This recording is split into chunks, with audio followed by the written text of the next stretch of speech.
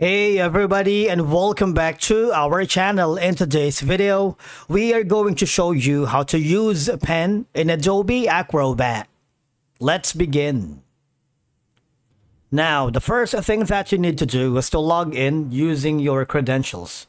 If this is your first time in Adobe Acrobat, I want you to click the sign up option. And from here, just follow the on-screen instructions and you're good to go. Using the pen tool in Adobe Acrobat allows you to draw or annotate directly on a PDF. Now, open the file that you are working or the document that I wanted to use pen. In my case, I'm going to be hovering to the home page. I'm clicking on this specific file that I have in mind to use the pen tool. Basically, it's really easy. All I'm going to do is go to the tool section on the left corner of your dashboard. You see this pen right here?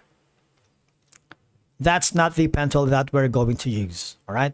Instead, what we're going to use is this, you see, this hand-drawn, all right? From here, you can access the commenting tools right here. For example, I'm going to increase the brush size or the thickness. For example, pen. All right. So this is one of the easiest way for you to access the pen tool. You see, when you use that, there should be a pen icon, and you can always change the color depending on your preferences.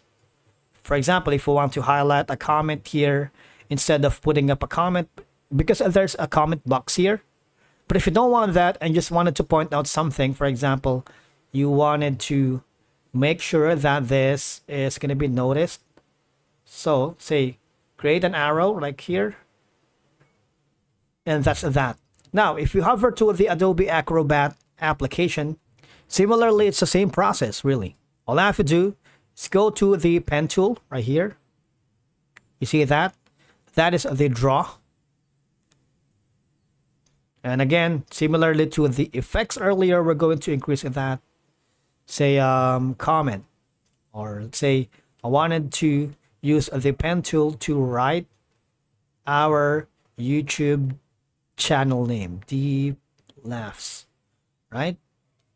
This one, pen tool, is actually used for underlining, for example, or striking through, which is we covered in a separate video, right? But basically, that's how you use the pen tool for you to be able to draw or annotate directly here in the PDF that you are using, all right? And that's it for today's video. Thank you so much for watching. We will see you again in the next one.